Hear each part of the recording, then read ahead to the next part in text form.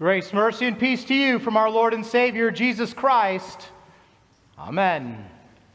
We have arrived at Maundy Thursday, the beginning of the best 4 days in the life of the church on earth.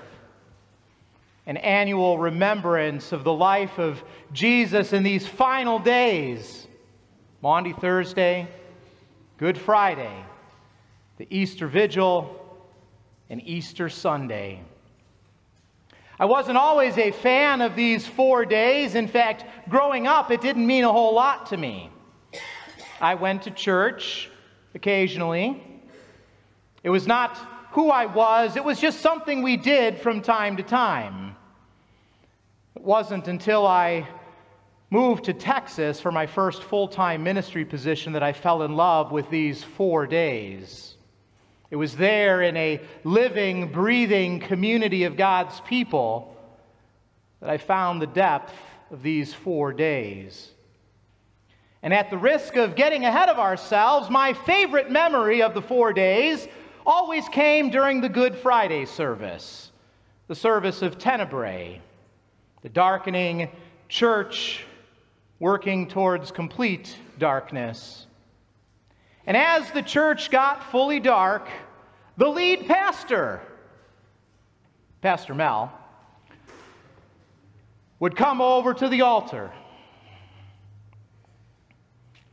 dressed all in black, a shadow in the darkness, illumined by just the flickering flame of the Christ candle. And in his deep, rich, somewhat haunting voice, he would ask the congregation a question. Were you there when they crucified my Lord? Were you there when they crucified my Lord? Oh, sometimes it causes me to tremble, tremble, tremble. Were you there?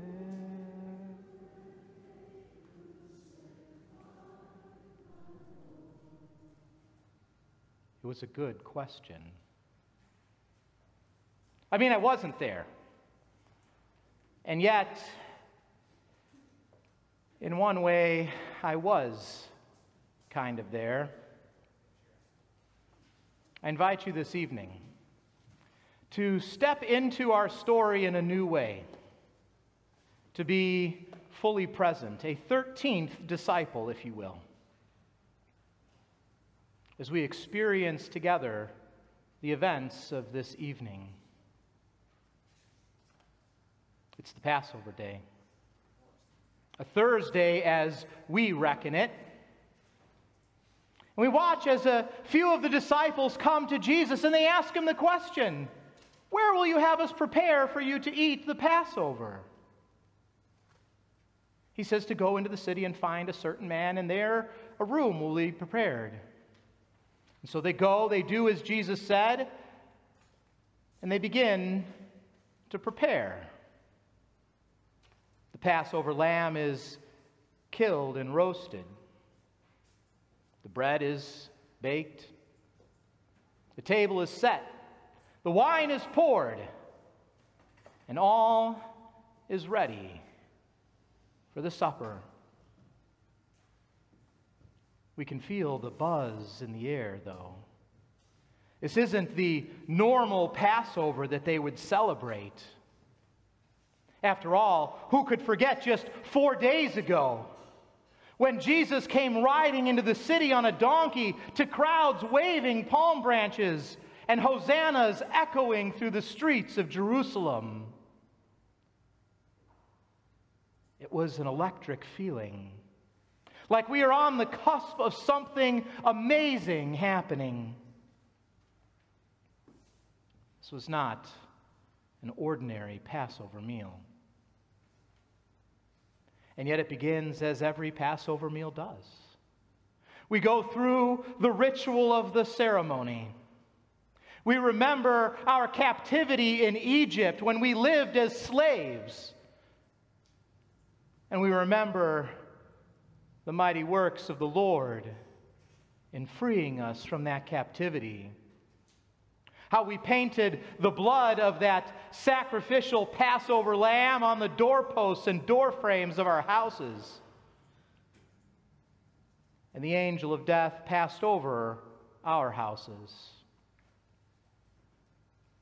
We might even still hear in our minds the wails of the Egyptians who lost their firstborn, echoing down through history.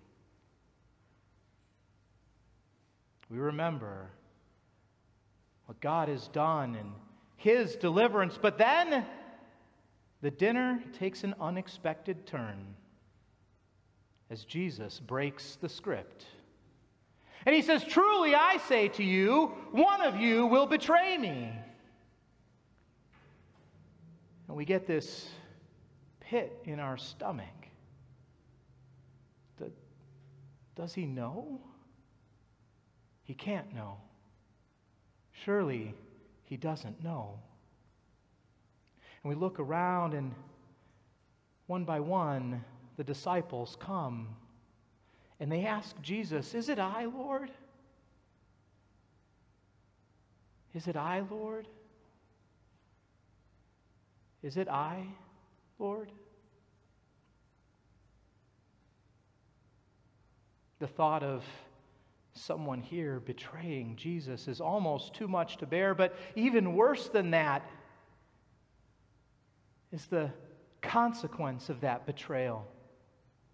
As Jesus says that, "Woe to that man whom the Son of Man is betrayed. It would have been better for that man to have never been born." Harsh words. But then Judas, who would betray Him, answers, "Is it I, Rabbi?" And Jesus says to him, "You have said so." Whew. He doesn't know. Except we know. We have betrayed Jesus so many times. We betray Him when we fail to acknowledge our relationship with Him. We're worried what others might think. What would they say if they knew that I came to church on a regular basis, I prayed and I read my Bible, or even worse, what would they say? What would they think if they knew I believed that stuff? That there is an absolute right and wrong, and I don't get to decide which is which. That we are sinful people and need a Savior. That we aren't able to save ourselves no matter how many bootstraps we pull. We'll never climb out of this pit. What if they knew I believed that Jesus really is the only way? That all other religions are false gods? What would they say? What would they think of me? And so we hide our relationship.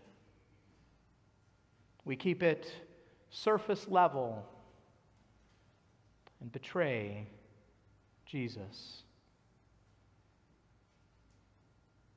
This was not the Passover meal the disciples had prepared for. This is not the meal we had prepared for. The lamb killed and roasted, the bread baked, the table set, the wine poured, but then catastrophe, a sudden, disastrous end to this Passover meal. Our English word catastrophe is derived from a Greek word, katastrophe, and Tolkien, J.R.R. Tolkien, took that Greek word and affixed the Greek prefix for good onto the front to coin a new word. a eucatastrophe. And this is what he said about a eucatastrophe. In essence, a eucatastrophe is a massive turn in fortune from a seemingly unconquerable situation to an unforeseen victory, usually brought by grace rather than heroic effort. Such a turn is catastrophic in the sense of its breadth and surprise, and positive in that a great evil or misfortune is averted. God is turning our man-made catastrophes into a eucatastrophe. He takes our catastrophe and he turns it into a eucatastrophe. Because before the words of law are spoken, come words of gospel, just as it was in the beginning, in the Garden of Eden with Adam and Eve and a serpent that we know to be Satan. And the serpent deceived Adam and Eve so that they disobeyed God. And God came and spoke a catastrophic word of law to Adam and Eve. To Eve, he said, I will surely multiply your pain in childbearing. To Adam, cursed is the ground because of you. By the sweat of your face you shall eat bread till you return to the ground, for out of it you were taken. For you are dust, and to dust you shall return. As we began our Lenten journey some 40 days ago, a catastrophic word of law, but preceded by a eucatastrophic word of gospel. As God condemns the serpent, he says, because you have done this, cursed are you above all livestock and above all the beasts of the field. I will put enmity between you and the woman, between your offspring and her offspring. He shall bruise your head, and you shall bruise his heel. A eucatastrophic word of gospel hope that a Savior one day would come to defeat Satan. And so it is in our story, in this Passover meal. Before the word of law, beware the one who betrays.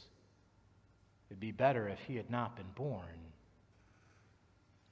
Comes a word of gospel. The Son of Man goes as it is written of him. 11 simple words, and yet so powerful. The Son of Man goes as it is written of him. He goes in fulfillment of all the scriptures, all the prophecies that had been spoken of him. The Son of Man goes as it is written of him. In places like Isaiah 53. He was despised and rejected by men, a man of sorrows and acquainted with grief. He was despised and we esteemed him not. Surely he has borne our griefs and carried our sorrows, yet we esteemed him stricken, smitten by God, and afflicted. But he was pierced for our transgressions, crushed for our iniquities. Upon him was the chastisement that brought us peace, and with his wounds we are healed. All we like sheep have gone astray. We have turned every one to his own way. And the Lord has laid on him the iniquity of us all. And they made his grave with the wicked, and with a rich man in his death, although he had done no violence, and there was no deceit in his mouth. Yet it was the will of the Lord to crush him. He has put him to grief. He poured out his soul to death and was numbered with the transgressors. And then a eucatastrophic word of gospel. Yet he bore the sin of many and makes intercession for the transgressors. It was not the Passover we had prepared for. It was not the Passover the disciples had prepared for. It had a catastrophic conclusion. But it was the Passover that we prepared for. Because it was our sin that prepared this sacrificial lamb, Jesus. We were there. We did betray. It was our shouts of crucify, crucify, our mocking, our beating, our sin that had prepared this Passover lamb. But it was also a eucatastrophic dinner, as Jesus gives a new meaning to this meal, a new gift for the church, a meal that we don't celebrate annually, but regularly in worship, a meal in which we remember our oppression, our time as slaves in Egypt, slaves to sin and death and the devil. But we do not only remember, we celebrate the mighty works of the Lord, because in this meal, the bread is truly his body, and the wine truly his blood, poured out just as Isaiah foretold for the sins of the world, to usher in a new covenant. He has worked a eucatastrophe, bringing the sudden, disastrous end to our enemy, to sin, death, and the devil. One of you will betray me. And the question, "Is it I, Lord?" stings because we know we were there. We know the answer is, "It is I, Lord. It is we, Lord." And that causes me to tremble. Who will save us from this body of death, this catastrophe? Thanks be to God.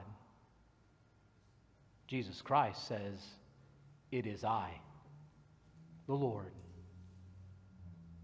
I will free you from this catastrophe, and I will turn it into a eucatastrophe. And when you see that blood on that wood, you will know that death has been defeated, that your sins are paid for, that it is finished. And in the meantime, we wait and we gather regularly to enjoy this special meal as we wait for that day when Christ returns and the great resurrection where death is truly no more. And we celebrate the marriage feast of the Lamb together with all who have gone before us in the faith, with Jesus at the head. A eucatastrophe. In Jesus' name, amen.